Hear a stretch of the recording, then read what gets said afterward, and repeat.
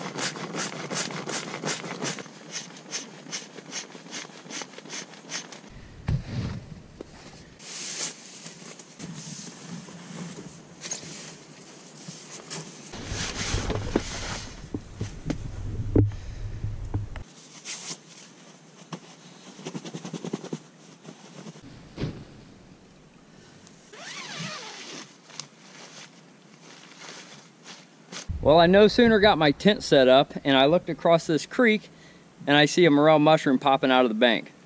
See if you guys can see it. Now there's the tent. And right across the tent here on the other side of this creek. You guys see it?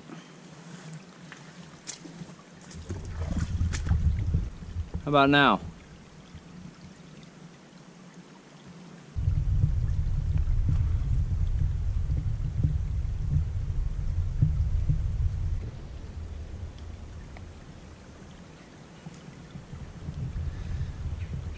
Decent size. It's still pretty fresh too. They ain't dried out, so that's a good sign. Once it starts getting later in the year, starts getting hotter, they start drying out. For those of you that don't know what kind of mushrooms these are morel mushrooms, and I think they're probably some of the best eaten mushrooms there are. I got to looking a little bit around this tree and noticed that there's a stem here. Deer love these things, and I think a deer probably ate this one because it's all gone except the stem. Let's get to looking for some of these mushrooms. I'm gonna let it cool off a little bit before I start cutting wood, and hopefully we can get a decent bag full of them.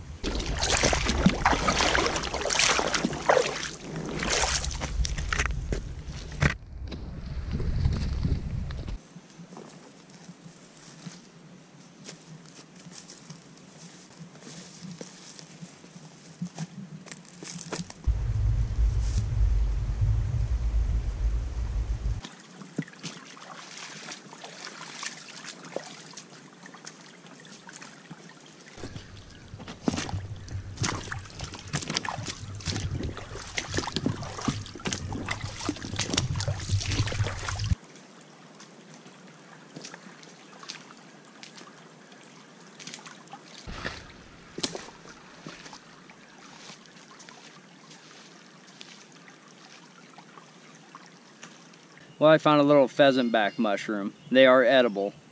I did some research on them before I came out because I figured I'd stumble upon some.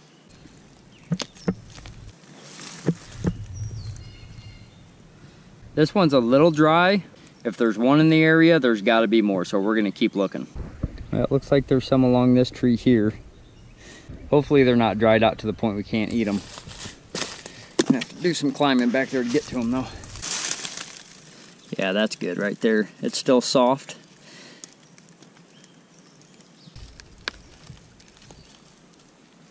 Still decent. Still wet and moist and flimsy. I just cut this portion here and just eat this. This one's a perfect one. You want them about that big. Those other ones are big and they might be a little tough, but that's exactly what you want when it comes to a pheasant back mushroom.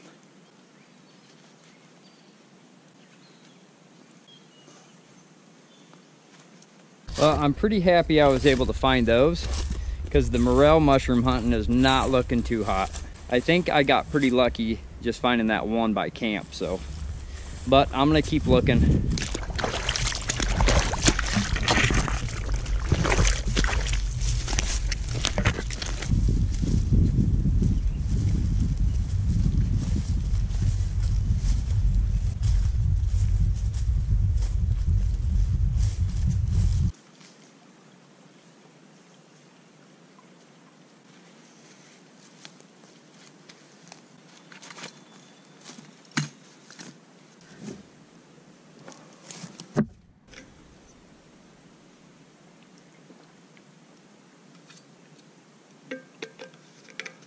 I did walk 2.76 miles through these woods today, and at least I came up with some mushrooms. That's the main thing.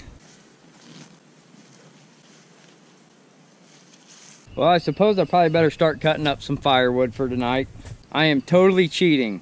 Let me show you guys what I brought. This cheap little chainsaw has come in super handy on backpacking trips. Looks like we got a pretty good dead tree here. I'm just gonna cut this up and stack it up by camp.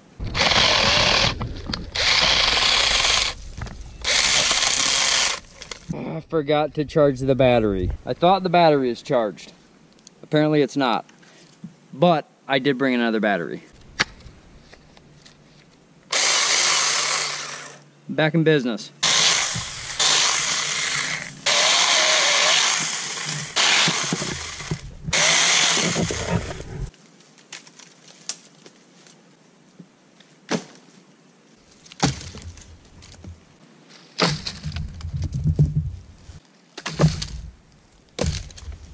For a cheap little electric chainsaw, tell you what, it's worth it. I think my wife gave $20 for this thing on a deal site.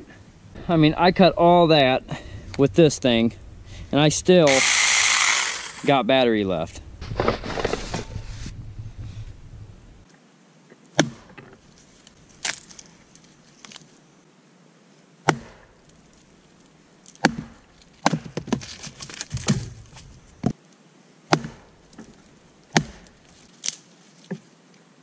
This way of splitting wood with a hatchet might look a little unorthodox and something different than what you've probably seen, but I watched somebody on YouTube, and I cannot remember his name. He had explained a safe way to cut wood with a hatchet, and it makes sense. Typically, what I used to do, hold it up like this, and then pull my hand away.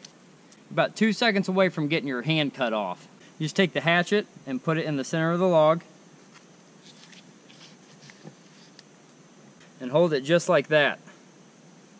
And you find a real hard surface, just like this log here, and you give it some good whacks.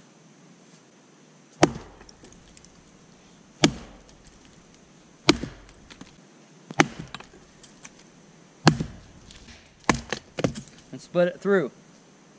It works decent, and it's a lot safer.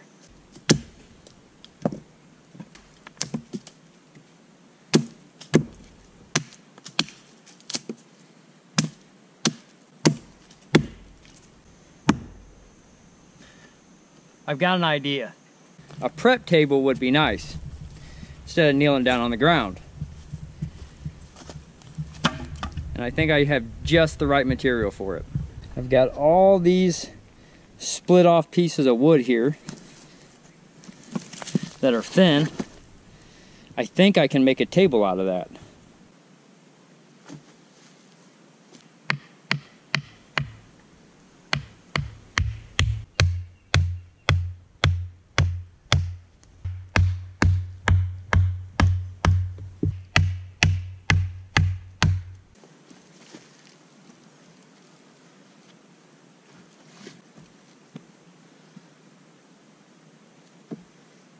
It ain't pretty, but it'll do the trick.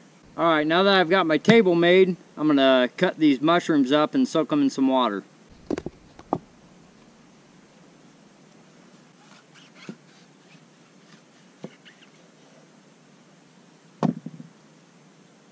not sure how much of this mushroom is going to be good because it is a little tough. Probably just going to be the outer edge here.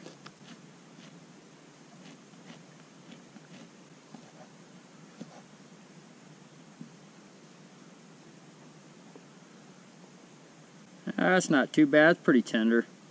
The farther down to the stem that you get on these, the more tough they are. It'd be like chewing leather. These pheasant backs don't have gills. They actually have tubes underneath.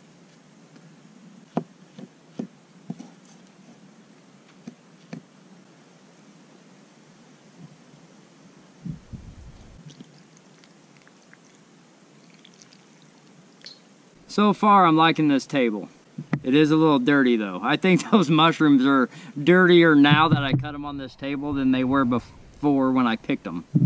Well, I just realized that I haven't ate all day today and it's about 4 o'clock. So I'm gonna get a snack, and I also realized that I brought something that would have been useful.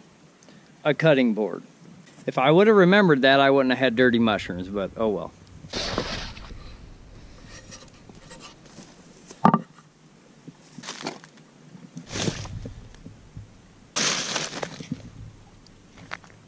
Whiskey maple Gouda and hot honey summer sausage.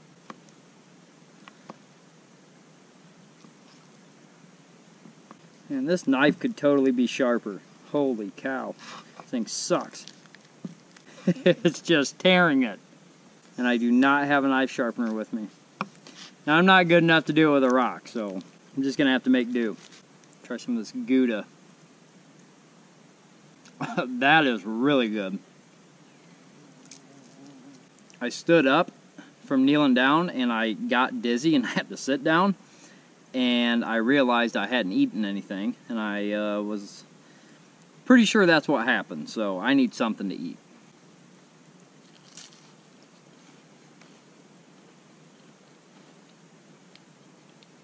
Well, that snack hit the spot, so I'm just kind of sitting here hanging out, listening to the water trickle and the birds chirping, and man, this is nice. There is nobody within miles of here. And I wouldn't have it any other way. I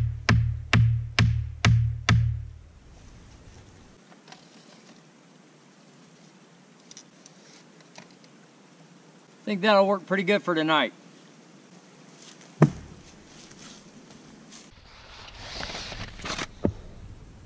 Alright, so I bought this. A while back, somebody commented and had suggested that I get a rocket stove.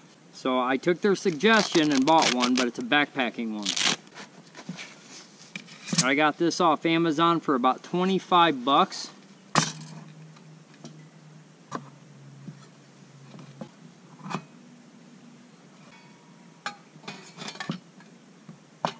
Okay, I did something wrong. I suck at putting things together.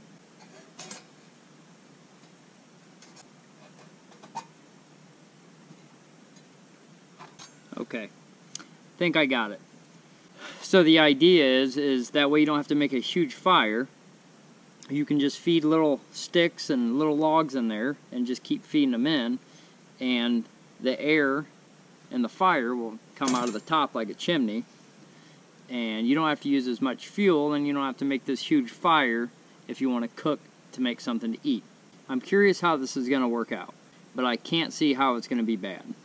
I really don't have anywhere to put this because there's fire in there and it's open underneath. So I can't really put it on like a log per se because it's going to catch on fire, and I don't want that. I know that my table is super like soggy. I don't think it's going to catch on fire, but I've got an idea.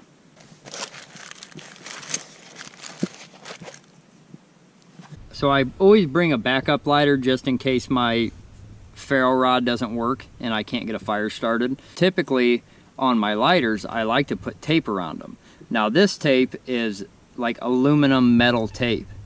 If I line the bottom of the table with this metal tape, it should keep it from catching on fire.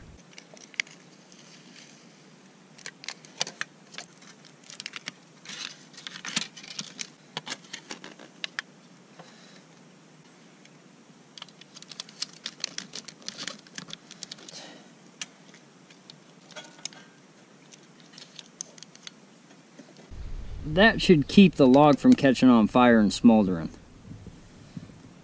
At least I hope.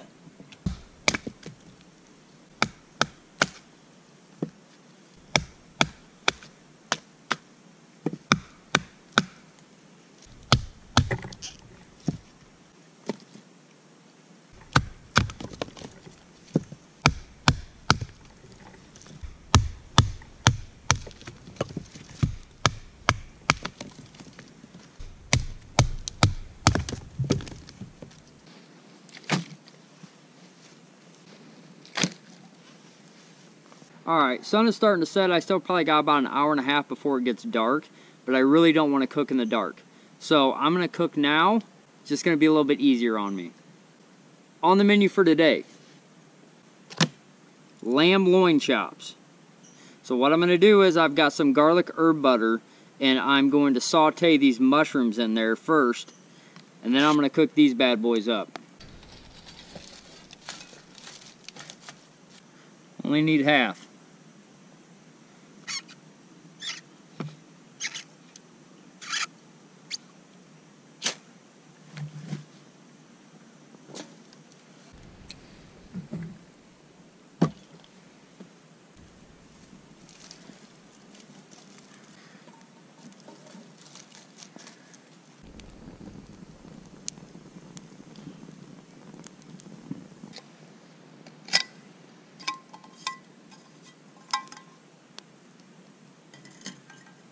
Garlic herb butter.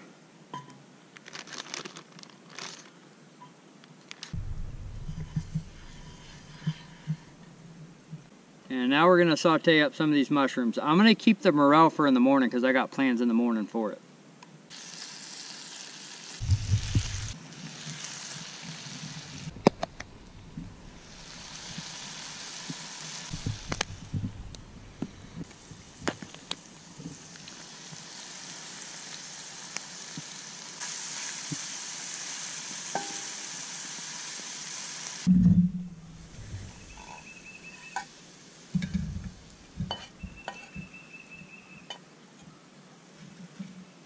Like mini T-bones.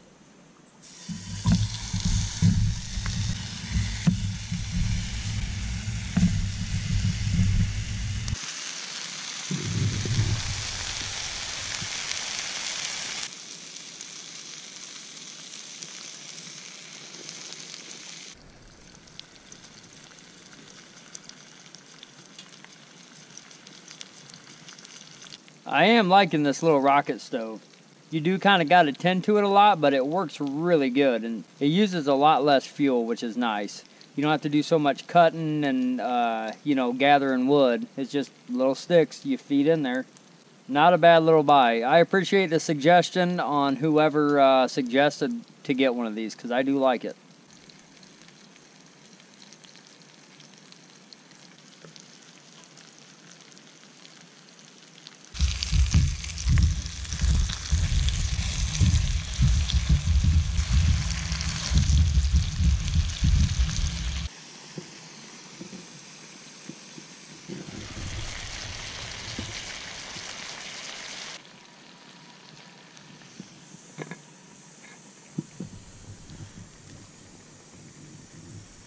Alright, I'm going to dig in.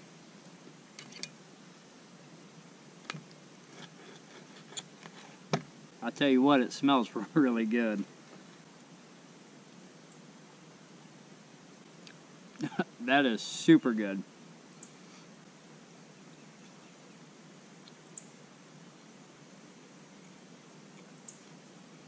I have a feeling these mushrooms are going to be a little tough.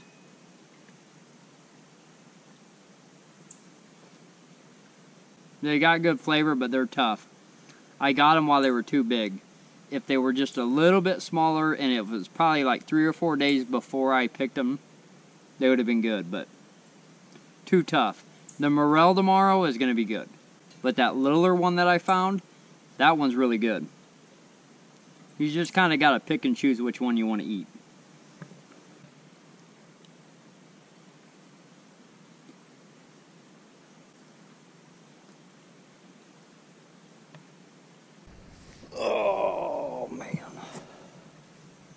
Well, I'm pretty much done with dinner. I've still got one little steak left that I'm going to save for later this evening. That way I got something to eat on. I'm going to make a fire, but first I want to see how this metal tape held up on this log.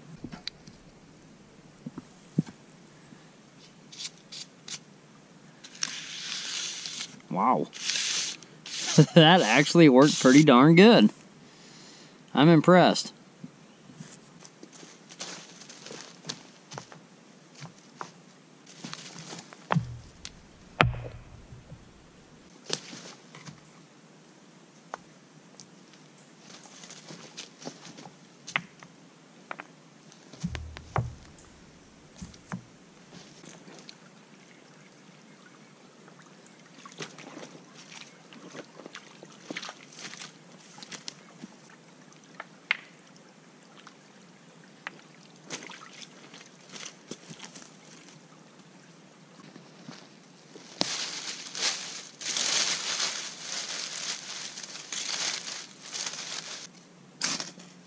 There we go.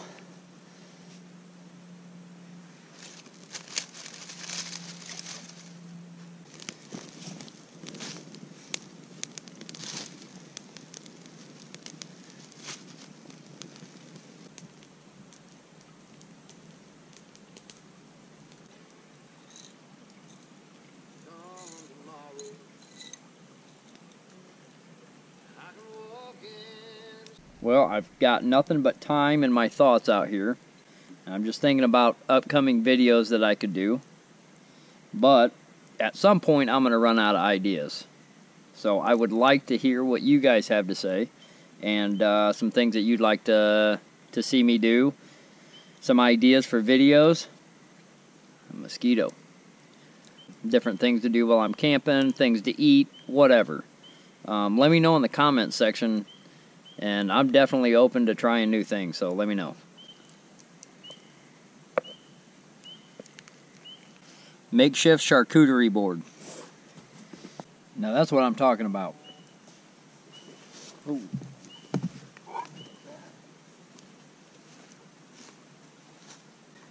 I got a raccoon down in the creek.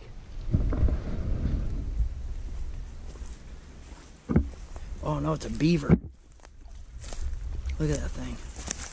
Look at that thing, man. He ain't even scared of me. Holy cow.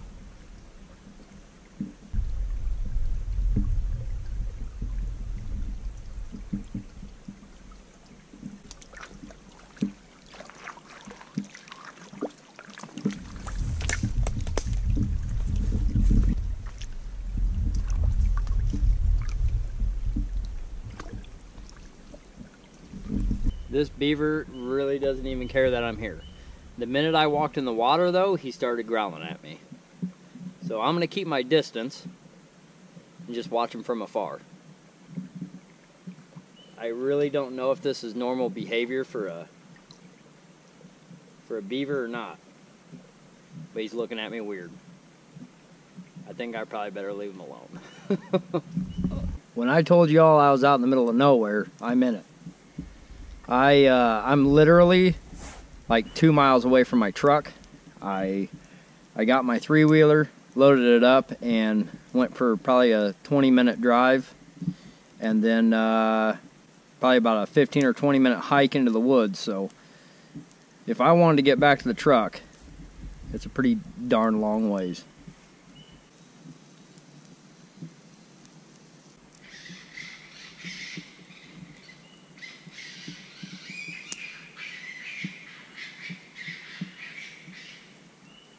I'm pretty sure that that is 2 raccoons fighting, I think. Could be wrong, but... And then I hear coyotes off in the distance. This place is full of wildlife. Pretty wild.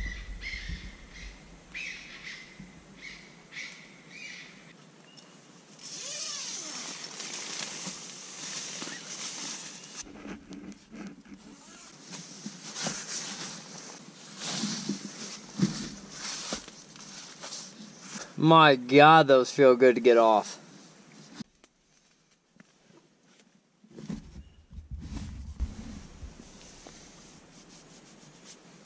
Well, guys, I'm going to get some shut-eye.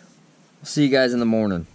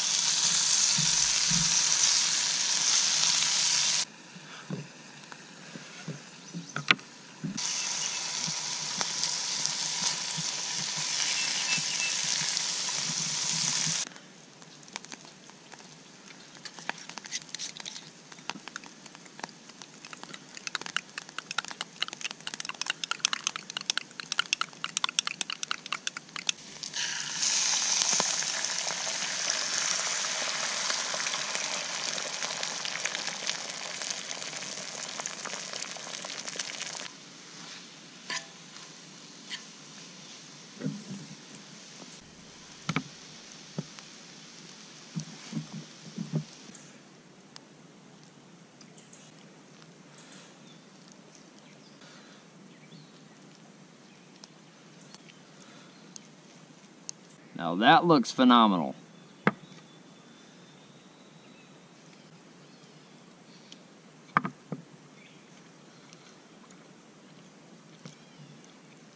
That is absolutely delicious. Holy cow. With that summer sausage and the mushroom and the cheese, that's a good way to wake up. I realized one thing though. I forgot my Red Bull. I even had it on the list and I forgot it. It would have just topped it off.